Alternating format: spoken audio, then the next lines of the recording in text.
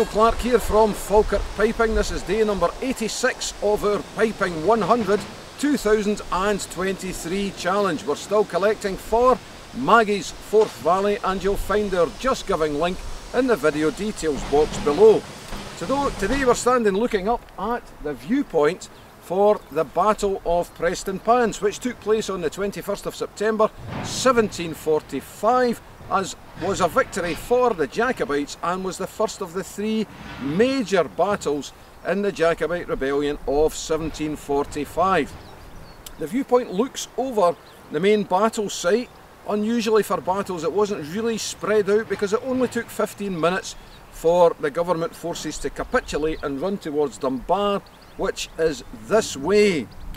This tune and in fact the song unusually were written almost immediately after the battle, and it pokes fun at General Sir John Cope, who was the officer commanding at the time of the battle. Cope was exonerated. Yes, the government forces ran, but they weren't perhaps the best at that point, and they were terrified of the Highland charge. They actually thought they were safe in the position they'd taken, but a local gentleman guarded the Jacobites through the marshes, which the government forces thought was protecting them. And then all of a sudden, out of the mist, the Highland clans came screaming and roaring at the government forces. I would have ran as well.